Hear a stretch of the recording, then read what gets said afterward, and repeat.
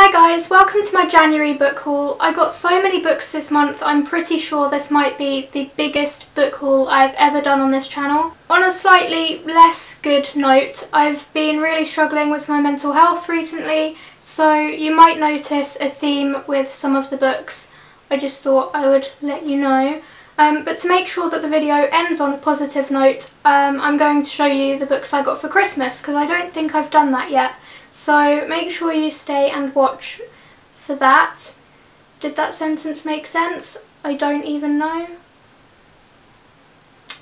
One publisher in particular has sent me quite a few things this month, which I feel very lucky about. I'm not going to show you everything because they did send a lot, but if you would like to see what they sent, it's all on my Instagram at the Mile Long Bookshelf, but I will show you a few things. The first of which is the Sketchbook Project World Tour. If you don't know what the Sketchbook Project is, it's basically where loads of artists do fill in the pages of a sketchbook and then the sketchbooks go on tour around the world. And my mum, who is an artist, topfloortreasures.com, she did one and we got to see it when it was on tour in London. It now lives in Brooklyn, but this is a book that basically shows loads of the sketchbooks, so you don't have to go and see them on tour. He also sent me this really nice book of quotes with really pretty typography. I love things like this. As I said, you might notice a theme within the books that I got this month from different people and ones that I bought. This one is called No Worries, and it's basically you write down whatever's worrying you and then it says, can I do something about it, yes or no? If you pick yes, it lets you write down a plan to sort out the worry. If you put no, it says time to move on and check back later. And then the next page says what happened, how I feel now, and if the worry has gone, it's no longer a worry, you tear off the corner because the pages are perforated, and so you can see at a glance that a lot of the things you worry about aren't worth worrying about and that they will sort themselves out. So I really like this. I have used it quite a few times and I've only had it for about a week, so yeah. Lastly, this particular publisher sent me this lovely journal called 99 Things That Bring Me Joy, and basically it gives you prompts like 24 destinations you dream of visiting.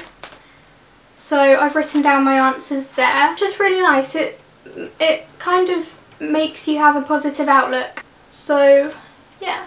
From a different publisher I was sent Mind Your Head by Juno Dawson, and it's all about your mental health, and I haven't read it yet. I'm a bit worried too because of where I am right now. I have to say though, I really like the illustrations. They are by Gemma Correll, I think.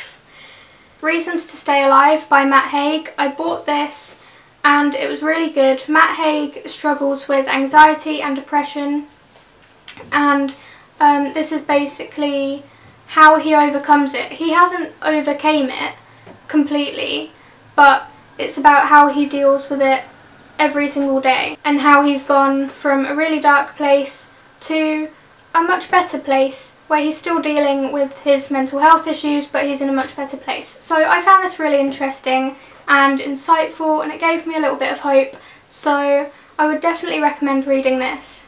For review, Egmont sent me My Life Next Door, which I've actually already read. I read it last summer, I think, because I had the American edition, but this is actually being published in the UK now, so I think it's already out, I think.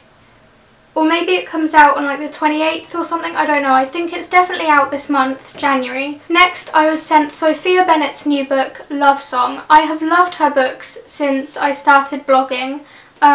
This is out in April, so you've got quite a while to wait, but it is such a fun book. Basically, the protagonist Nina kind of isn't the biggest fan of a specific boy band, and then she ends up going on tour with them.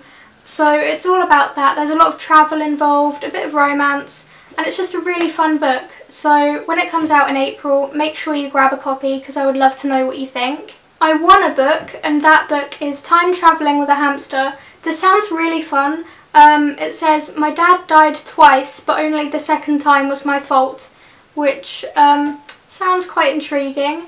And with that, I also won an iPad mini, so that's cool. I've always wanted an iPad, so now I have one.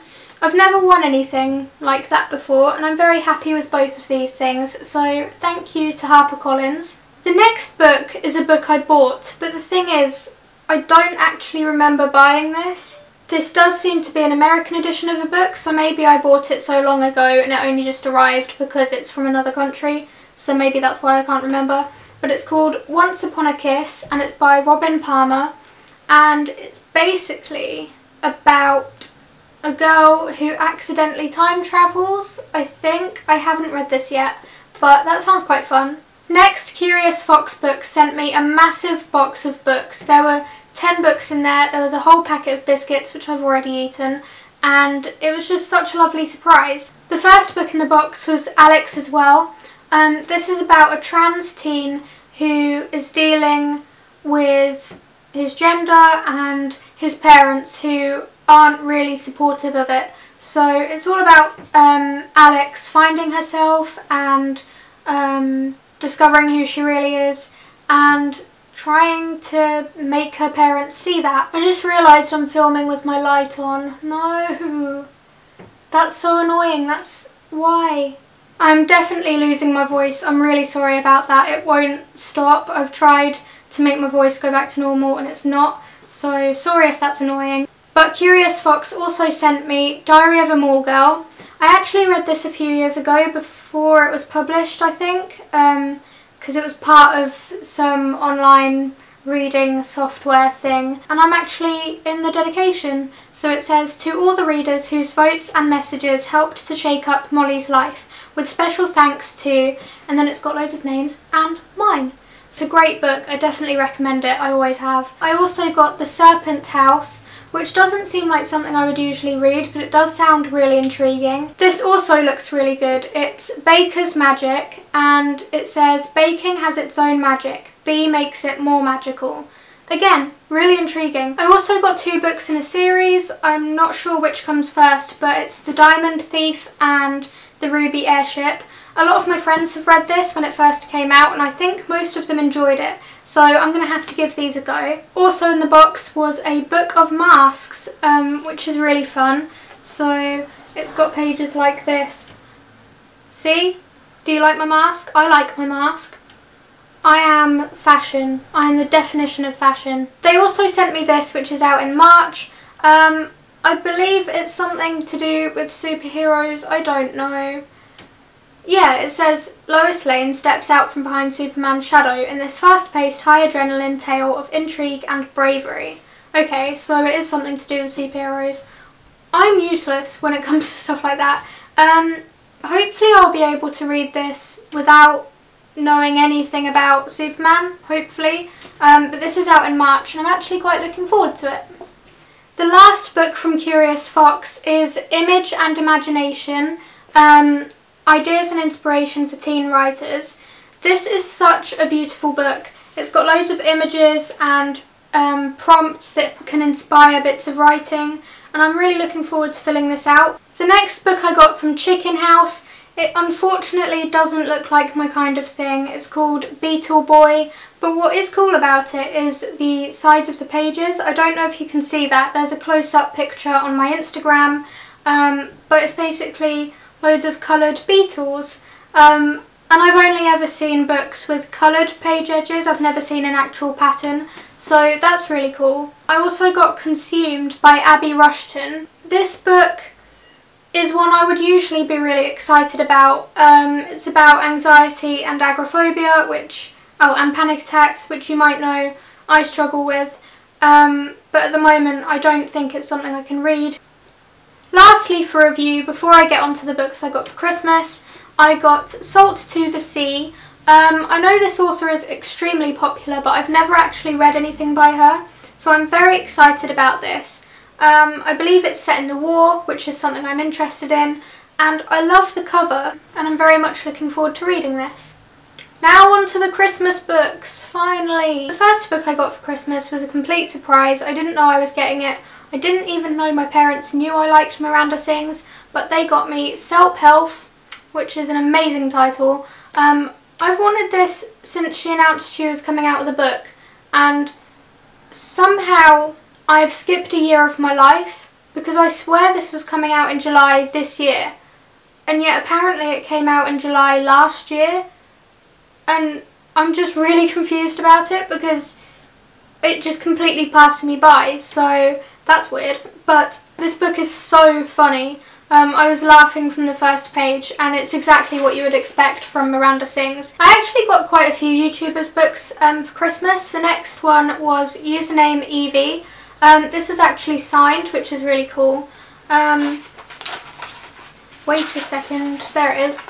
Lastly, for YouTuber books, I got The Amazing Book Is Not on Fire. Their book is really good. It's quite long, and there is a lot of stuff in here, so God knows how long it took them to put that together, but it's really well done.